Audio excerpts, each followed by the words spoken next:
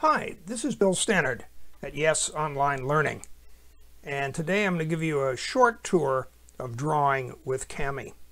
Once you get to your assignment, Design Graphics for P-51 Mustang Squadron, you are going to go ahead and open the Kami and Google Classroom file down here, and you will see that, and it will give you all the steps you need to get into using Kami. Once you have installed Kami on your Google browser, you're going to come up here and you're going to click on the Bobo LeDuc. In this case, that's the name of the student, and you're going to click on your assignment here where it says your work and assign. So you're going to click on that, and it's going to ask you if you want to open it with Kami.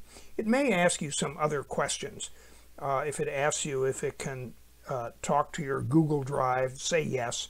And if it asks if you need to log in using your Youth Exploring Science email address, go ahead and do that. So I'm going to go ahead and open it with Kami. And you'll see what it does up near the top. It actually opens another tab on your browser.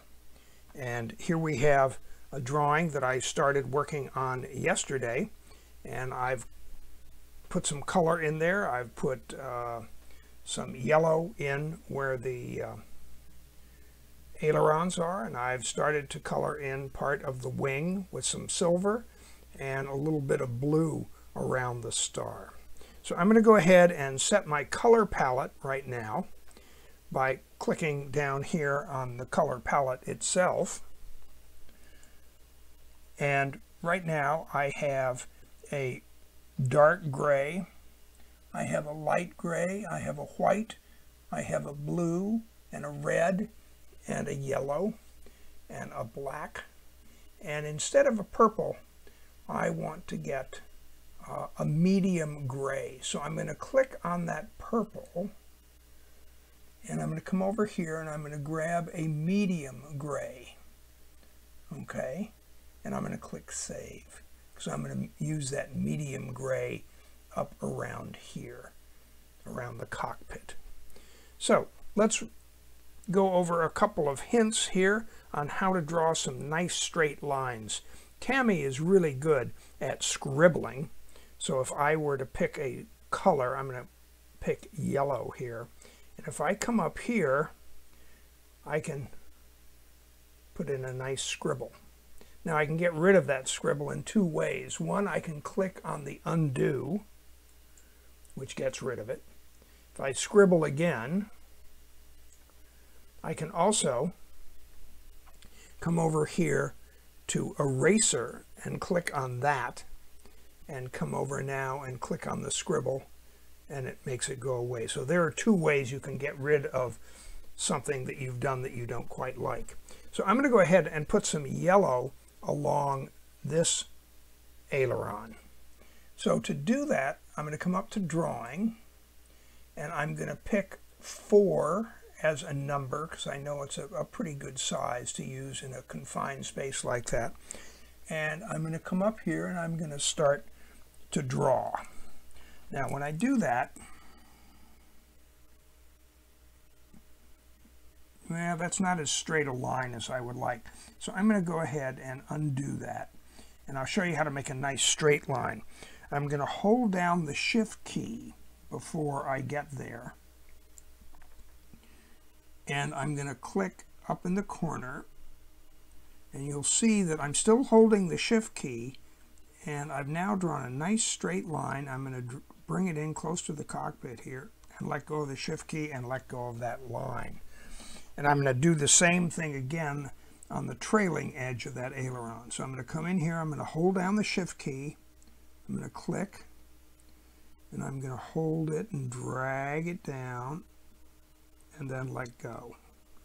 Okay, so I've now got those two pieces, and I'm going to zoom in a little bit here so I can work on that curve just around the cockpit cover. So I'm going to hold down my Control key and zoom in, and you can see you can zoom in very nicely. All right, so I'm now going to come in My screen's a little bit sensitive and it jumps around. I'm going to come in here and color in right in there, and then the rest of it I can just color in pretty easily. As long as you put some lines on the outside, you'll find coloring in is pretty easy. So let's say I come up here and I just messed up, so I'm going to now undo. But what if I'm up here in the corner and I've just sort of squoozed over a little bit? How can I get that dark line back? Okay, one of the ways is coming back to your palette and picking that darker gray and get a very small brush. And in this case, I'm going to get a brush that's only size 1. And I'm going to come up here and I'm going to see if I can come back in and repaint in that area where I kind of overran the line. Now you can do the same thing anywhere else. You can erase things. You can kind of clear up your mistakes as you go along. So those are a couple of hints on how to use Kami. I'm now going to show you how you can go ahead and save, because you see up here it says saved. If you move up near the top of the, if I make a little line on here and then I come up and I can click undo, and you'll see right next to the undo it says saved. Well, that saved lets you know that Google has saved it. So I'm now going to close this window by clicking on it. Okay. And I'm now going to use my back arrow over here and close that. And if I come down here, I can click on Bobo Le Duc, and I'm going to open it with Kami.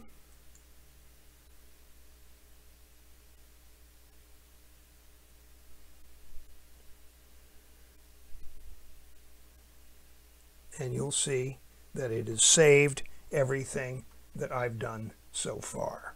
So it saves your work when you close that window. So now let's say that I want to turn this in.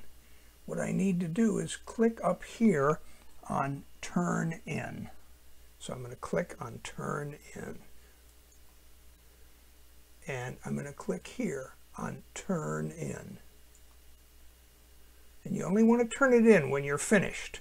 You can always go back and work on it again, but don't turn it in until you're finished. Okay? If you wanted to work on it again, because you suddenly realized you'd forgotten to do something, you could always click on the Submit button. Okay, I hope this has been helpful. It's Drawing with Kami, and this is Bill Stannard at Yes Online Learning. Thanks for watching.